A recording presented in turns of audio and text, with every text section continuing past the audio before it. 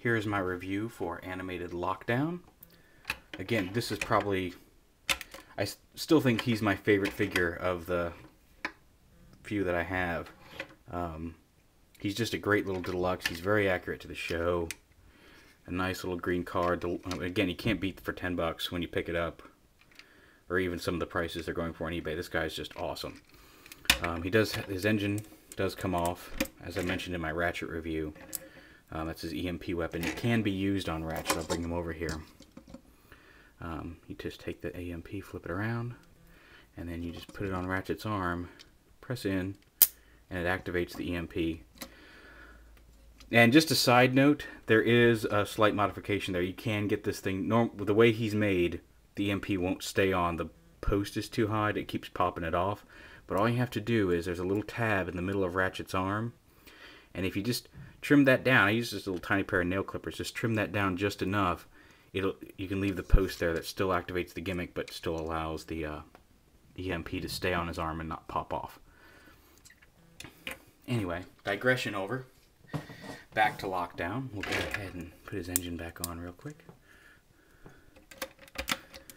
Alright, to transform Lockdown, you start off by pulling these pieces off, just the back of the car with the legs, and you flip them down and around. I found it's easier here to just pull this piece off, remove it entirely, pull the legs down, flip these, bend them at the knee, take this piece, push it till it clicks back, bend the knee back up. Do the same on the other side. Then take his feet, flip them up, and then flip the bumper up. Flip his foot up, and then the bumper up. And then you take this piece, twist it all the way around, and then you separate the arms up here. They come down. You flip his hands out. Once again, modification. Hands do not normally flip that far out and look normal. They usually stop right about here or so. But again, if you just go in and right there at the back of the wrist, clear away a little of that plastic with a hobby knife, and you can have the hands flip out to a normal degree.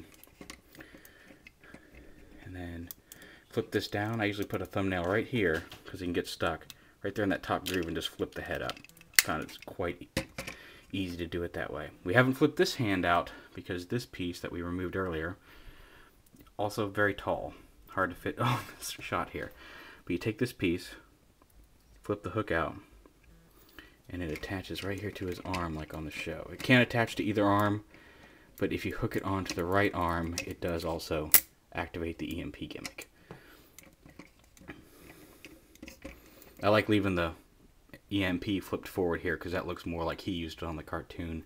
Ratchet had this panel facing back when he had it. Lockdown has it facing forward. That's usually how I keep it. But there you go, in a review, or in a nutshell, Animated Lockdown. Also, of all the reviews you're going to see here today, Lockdown's still the tallest out of all of them. For example, here's the Deluxe Prime.